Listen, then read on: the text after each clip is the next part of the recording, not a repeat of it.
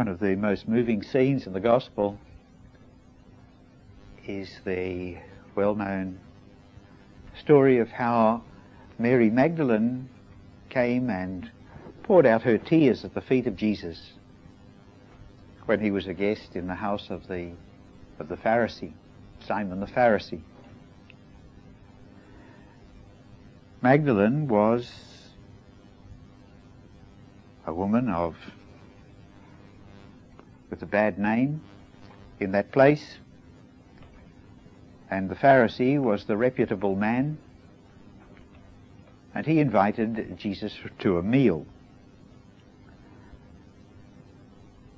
Evidently guests could, or people who were not invited, could come and have a look at what was going on, and that was why Magdalene came in like that to the feet of Jesus, and we know that scene where she poured out her tears at his feet, wiped them with the hair of her head, kissed his feet, and anointed him with oil.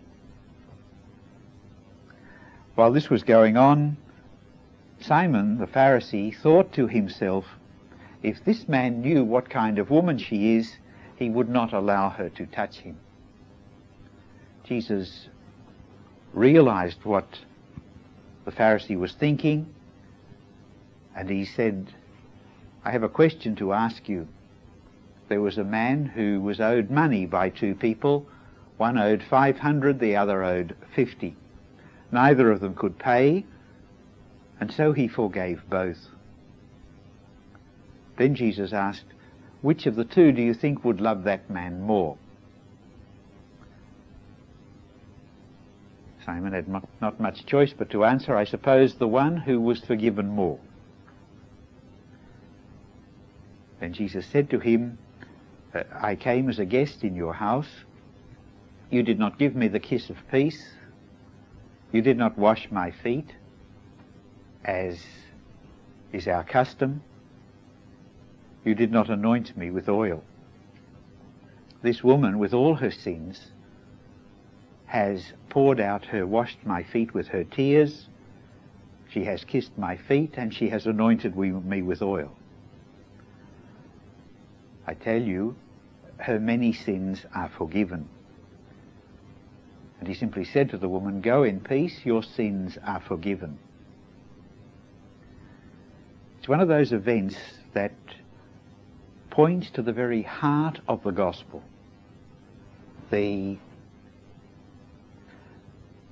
It shows us how, again and again in the gospel, what Jesus says, the first will be last and the last will be first.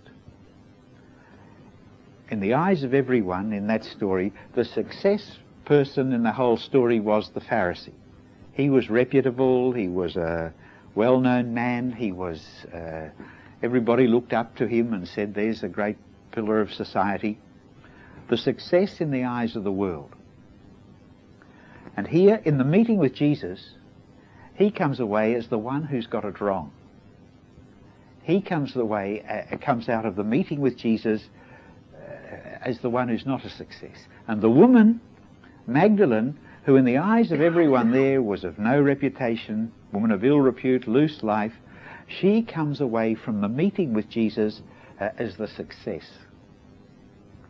The gospel is full of, as we saw before, the gospel is full of Jesus meeting people. He's always meeting people. And nobody meets Jesus and comes away the same. In a way, it's rather risky meeting Jesus, because it's dangerous. The wounded and the sick and the paralyzed and the blind and the lame, they come away from the meeting with Jesus healed.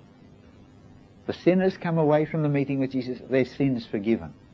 The troubled parents with their children lost come away restored, changed, the whole situation. It goes the other way too at times. The ones who are strong, the ones who are fully assured of themselves, confident of themselves, pillars of society, the Pharisees, the scribes, they come away from the meeting with Jesus generally hardened of heart, closed. They don't open themselves. And so the meeting with Jesus is crucial for those people in the gospel and for all of us. We too are constantly meeting Jesus. We meet Jesus in our retreat. We meet him in the Eucharist, in the sacraments, in reconciliation. We meet Jesus in the Word of God, in the Scriptures. We meet him in prayer. We meet him in each other. We meet him in the poor. And the way in which we can't come away from any of these meetings the same. Either we come away rejecting, or we come away open and having received him, touched by him and transformed. Even if we sort of come away indifferent, we're not the same, we're changed. So the meeting with Jesus, and we see it here in this incident there with Magdalene. She, who was the woman of ill repute, a sinner, comes away, her sins forgiven, and drawn into the discipleship of Jesus. We will find Magdalene from this time on among that group of women who are the closest followers, right up to the cross. There are not many of the disciples of Jesus left on Calvary. There's just a tiny little band. Mary, his mother, and a few women, including Magdalene and John the Evangelist. Not many more. But this Magdalene is there, the one who everyone condemned or wrote off, she's no good. And this is where the gospel of Jesus, it's good news for the poor, but it's bad news for the self-assured or the self-sufficient. And that, of course, is why Jesus ends up crucified, because the ones who took their stand on their own righteousness, they saw that the ground was cut from under them, and they had to humble themselves. They had to recognize that they too were in need, that they too were lacking, as this man didn't even give Jesus the ordinary, customary marks of welcome to a guest, of hospitality. Was sufficient unto himself. And this is what Jesus does. Here, and so many stories through the gospel, it's the same thing. The story of the parable he taught of the prodigal son, the two sons. The one who got the whole thing messed up and failed, went off, wasted all the heritage in loose living. In the end, he comes back and is welcomed by his father. His elder brother, who stayed home, never did anything wrong that we're told about. He could not accept that his brother would be received back. And he's the one who ends up the failure. So this, somehow the touch of Jesus, the meeting with Jesus, turns things upside down. The people, the community of Jesus, is not the religious establishment of the time. The priests, the scribes, the Pharisees, the doctors of the law. They're the ones who crucify him. And the community of Jesus, as we see in the gospel, it's given very plainly. The publicans, the sinners, the tax collectors, the prostitutes. This is where the gospel is so hard to take, and this is where Christ gets crucified. And this is where the gospel again and again gets denied. Jesus is too much for us. And it still goes on. The thing gets twisted around. The poor don't get in to all the celebrations and the feasts and the celebrations. The rich, the mayor and the prime minister and the prominent people, they're the guests who are invited to all these things. And the poor, the little ones, wouldn't get past the gate. That is not the gospel of Jesus. I remember in Vietnam there was not long before Saigon fell, there was a priest who was in charge of the relief services. He was a parish priest also, and he was made a bishop. And for the celebration after he was consecrated as bishop, he did this. He invited the people he invited to the feast were all the people that used to come for food handouts and relief supplies, the beggars, the blind, the lame, the poor. And everybody was shocked. But Jesus says it very clearly. When you have a feast or a celebration, don't ask your friends, don't ask the prominent people. There's nothing in that. Ask the poor and the beggars and the blind and that man did it, and it was a very powerful thing. So this is the revolution of the gospel. And it's still too much. Just the other day, a woman was telling me, she said, in our parish, you don't get on the parish council unless you've got degrees. Huh? And when you look, it's so true in many, many places. Huh? And that's not the gospel. Huh? And all in the name of enlightenment and modernity and God knows what. We don't realize how easy it is to become a Pharisee and build up that little inner clique and inner group of the privileged minority, the establishment, the Pharisees. The gospel gets lost so easily. And Jesus comes and he turns it all upside down. And that's where the gospel is always in trouble with the world. And so much of scripture scholarship, it has to explain these things away. The whole infancy of Jesus, the way in which he comes among us. Nazareth, Bethlehem, no room at the inn. It's the picture of poor people. Why is he born in Bethlehem? Because they have to go there. It's the time of the census. Everybody has to register in the town of their ancestors. And for Joseph, the house of David, that means Bethlehem. Just at the time when the baby's to be born. And they have to go. If they had any influence or power in society, there would have been an exemption for them. You wouldn't have the privileged people or the well-off. They wouldn't have to go. It'd be done somehow or other. But Mary and Joseph had to go just at that time. And when they get there, Bethlehem's crowded. And just that one little line in St Luke's Gospel, there was no room for them at the inn. Says it all. Says everything. No room at the inn. Why no room? Because they were little people. They were not important. They were poor. If you've got money, there's always a room. So the gospel is at pains there to give us these things. And so much of scholarship, scripture scholarship says, that's just... scripture scholarship says, that's all just story or poetry or this or that. It's not... It didn't really happen that way. It didn't really happen that way because it's too darned embarrassing. It's like I said yesterday with Gandhi. Mahatma Gandhi, the politicians of the day, they don't want to be reminded of Gandhi in India because he lived with such simplicity and poverty. And it shines up the way in which they live themselves with all their perks and corruption and dishonesty. It's told there, in the Gospel again, we have there that they were poor. When the baby was presented in the temple, the offering of Mary and Joseph was the offering of the poor.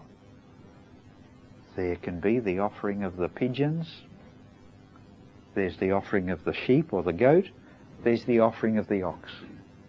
And that the rich would offer the oxen, the middle, I suppose, would offer the sheep and the goat, and the offering of the poor was the two pigeons, the two. That's what Mary and Joseph brought. They were poor, and that all that's denied, or that's just some sort of a poetic story. Not really that way, because the reality is too embarrassing. It's to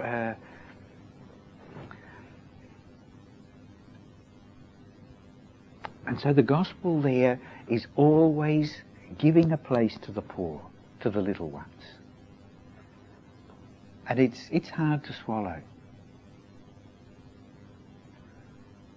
You know, Jesus and the gospel is not really about making women priests. It's about making prostitutes saints. And it's about making the people who are looked down on, giving them a mission, giving them a role. This is the revolution of Jesus. And it's for the poor. It's not the poor aren't asking to become, get on the parish councils or to be ordained as priests, or they're not asking for these things. But Jesus is for. There's a place for the poor, and the established, the privileged, even the educated. Jesus was not crucified by the poor. He was crucified by the professionals. And that's always the same way, because he's too much. Unless the professionals are humble and simple, as many of them have been and many of them are, then all their gifts and all their talents are incorporated into the beautiful witness and life of the gospel, the life of Christ.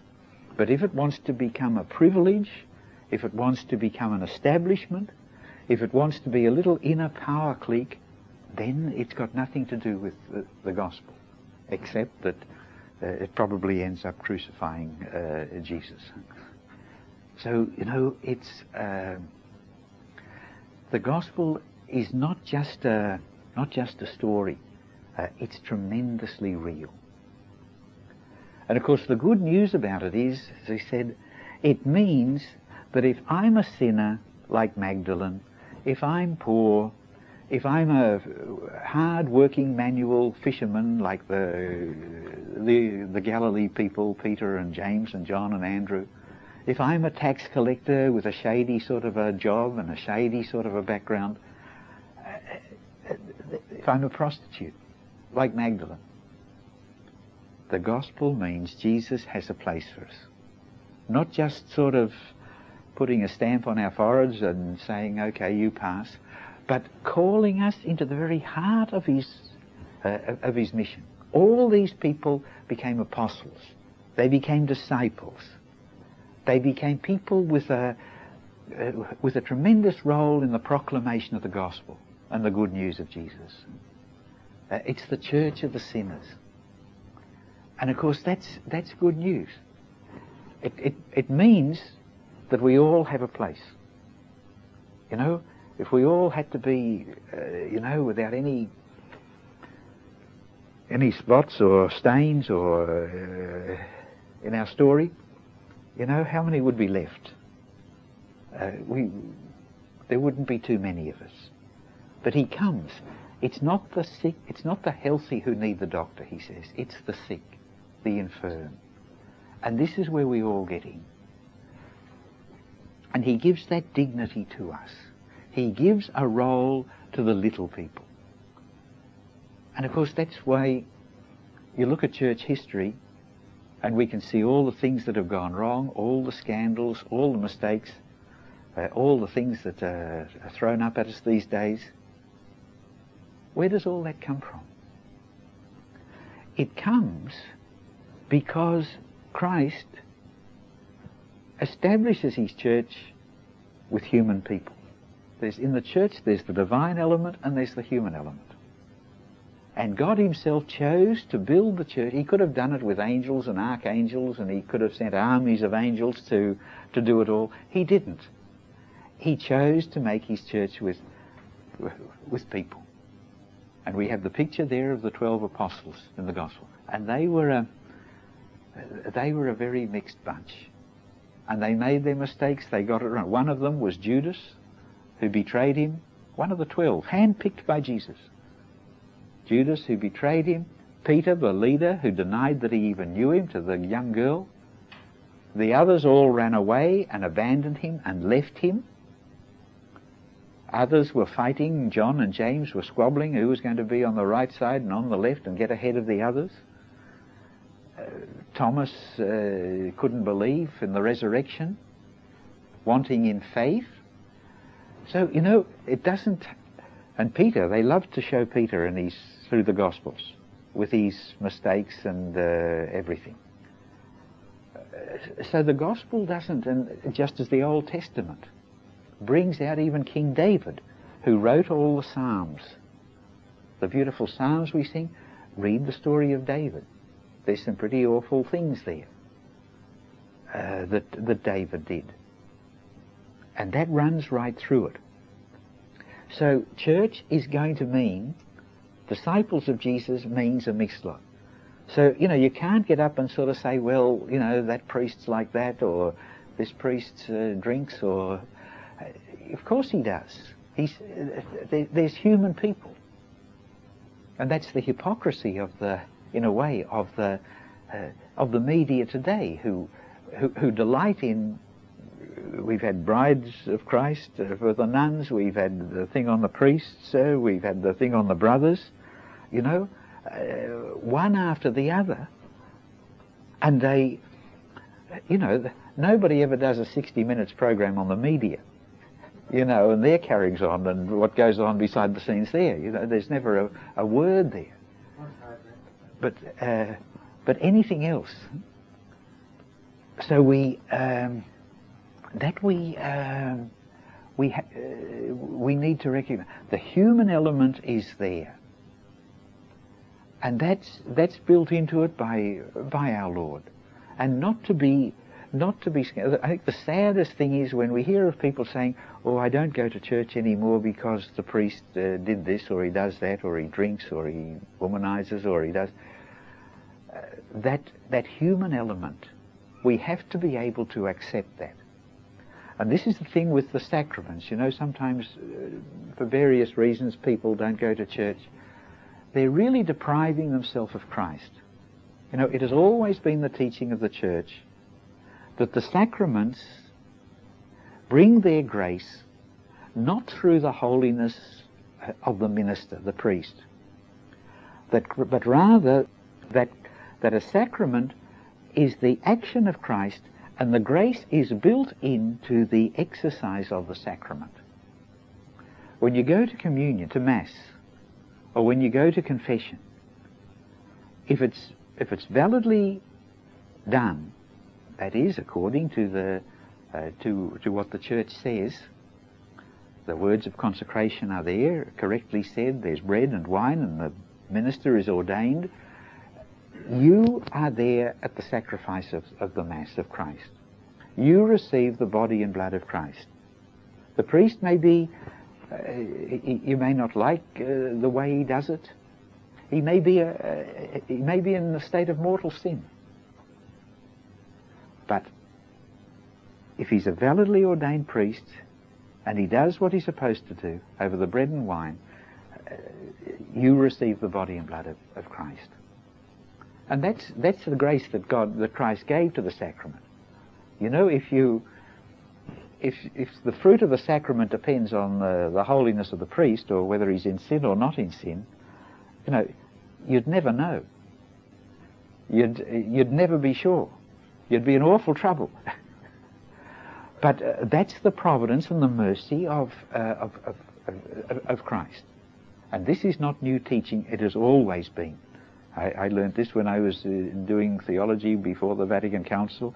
The teaching, they speak about ex opere operantis or ex opere operata, that whether the fruit of the sacrament comes through the holiness and worthiness of the priest, the minister, or whether it comes through the sacrament, of which the priest is the minister, and to which Christ himself has given the fruitfulness and the efficacy.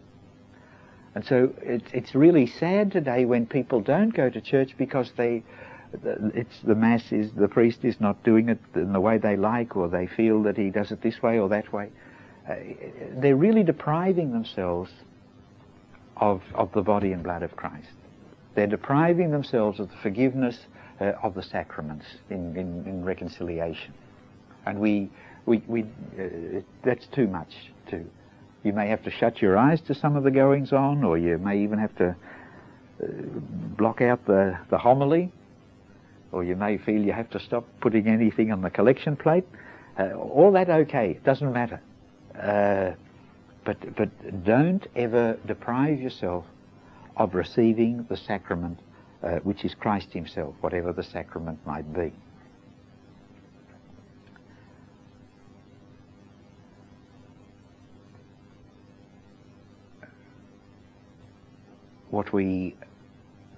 What all this, another hopeful aspect this gives to us, and I think it's very relevant in our church today, where there are many people today, many Catholics today, who are drawn to a spiritual life, to prayer, to a desire for a deeper spiritual life, who belong to prayer groups, charismatic groups, who are moved to works of caring and love and compassion for the poor and the underprivileged. There are many people who are looking and searching today for vocation. Sometimes for various reasons they unlike in previous ages, there were the religious orders and the seminaries, and it was pretty obvious what you went into. If you measured up, you got in, and if you didn't measure up, well, that was it. Today it's different. The orders and the seminaries are themselves in a bit of a mess very often, and there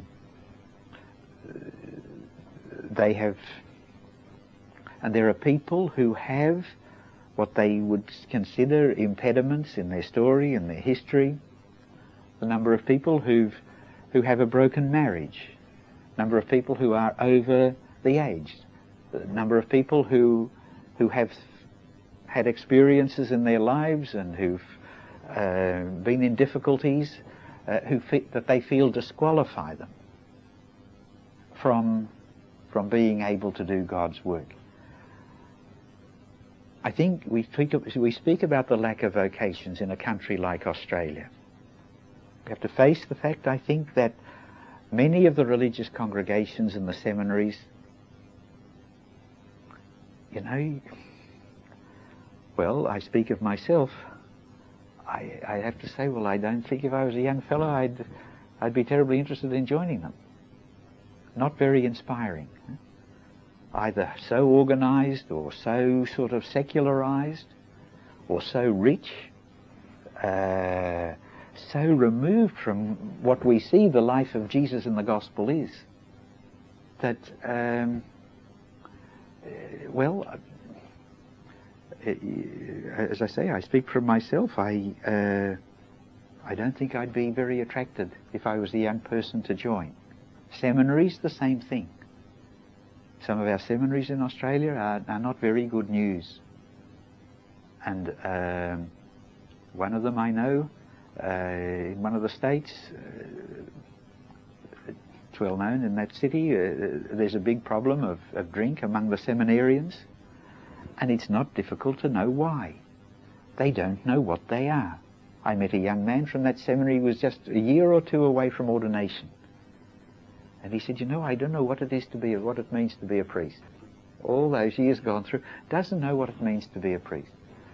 They're taught everything, psychology, sociology, political theories, everything in your life, except what is really the heart of the gospel and the spiritual ministry.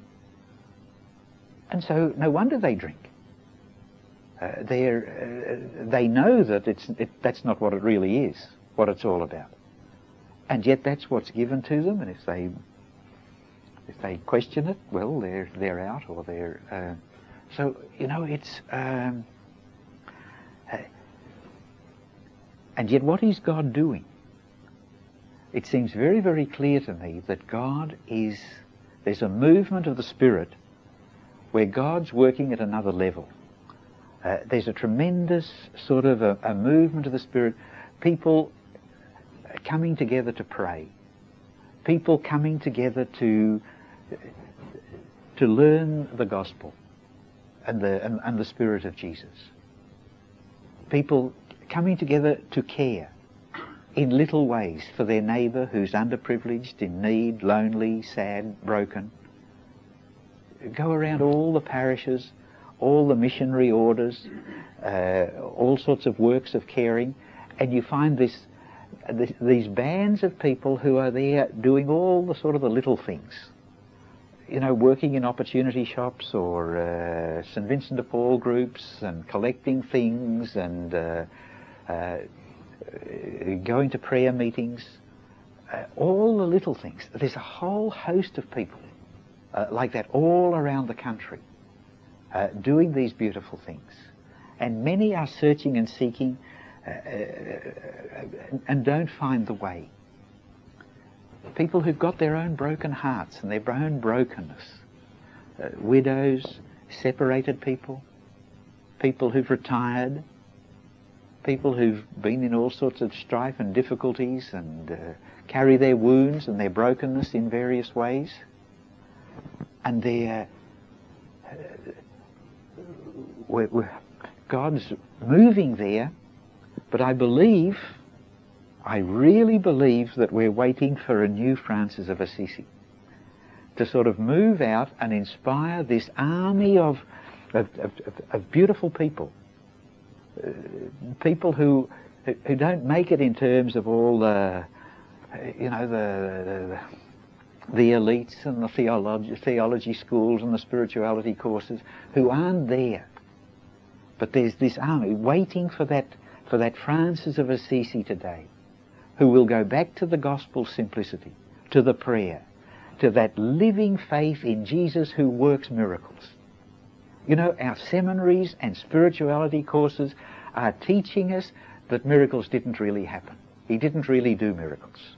You know, and it's explained away in one way or another. Some little boy came and he had a few fish, and everybody else was inspired to give their fish and their bread, and Jesus didn't really rise from the dead, and he's not really present in the Blessed Sacrament, and Mary's not really a virgin, and Bethlehem didn't really happen. You know, that all that negative scripture stuff, that, you know, at the end, who's going to follow that? Only people who can get a good job out of professing all that stuff. And it's way over the heads of little people. Thank God. You know? Thank God. They're safe. But sad to say, our seminarians, students, attending programs, so many spirituality courses, this is the stuff that's fed out. Huh? You see people like Jean Vanier and Mother Teresa in our day, who've gone ahead and do all the beautiful things. You know, they're not running around saying Jesus didn't do miracles and he didn't do this and he's not present in the Blessed Sacrament. They haven't got time for all that. And they don't believe it. They believe in miracles. That's why they go out and start doing impossible things. Because they believe that Jesus will be with them. Huh? And so we really are at a special time in the church where we're really waiting for this breakthrough. And it's already happening. You know, our gathering here for the retreat, this is where you find it. Who are we here? You know, just look around where I don't think we've got any theologians here. I certainly don't get any theologians on my retreats. They never come. Don't come anywhere near me.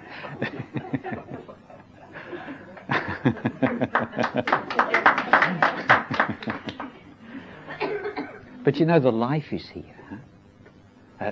You feel the life and the warmth. Here's Betty with Gracewood, and you know, she's the whole thing sort of going with a rubber band just held together, and that's where these, you know, that's really what it was. That was Nazareth. That was Bethlehem. That was the hidden life of Jesus and the 12 apostles. It's all a rubber band job, and that's the wonder. Because it's that, then we can see and recognize, you know, it has to be God in it. Otherwise, it wouldn't last any time. And so the gospel and Jesus, to really go into it and to embrace the way in which he came, with all our brokenness, with all our littleness. You know, the wonderful thing there is, Henry Nouwen pointed out, we have in Christ a God who identifies himself by his wounds. He says to them there when he comes in after the resurrection, see my wounds, see my hands, touch my wounds. You know, that Christ identifies himself to us by his wounds. We who are wounded, we who have our own wounds. You know, wounds don't disqualify us. Our wounds are almost our qualifications. And this is the surprise of the gospel. And so we try to wonder at Christ our Lord, and to hear the call that comes to us, whatever our stories might be, whatever our circumstances or situations may be. Jesus calls us just as we are, and he builds his church out of the little people, and he even gives to his little people, his wounded people, his Mary Magdalenes with all their story, he gives to them this beautiful role. Jesus changes a prostitute into a saint. He changes a corrupt tax collector into an evangelist. And there's a place for me, whatever my circumstances may be. And that's the joy of it all. And who would ever do it this way except God? You know, no sane person starting any movement or organisation or business would ever start off like that. But Jesus, that's where Jesus goes. Starting with Mary of Nazareth. Little unknown Mary in hidden Nazareth, who was betrothed to Joseph the carpenter there. That's the choice of our Lord. And we all get a place as a result.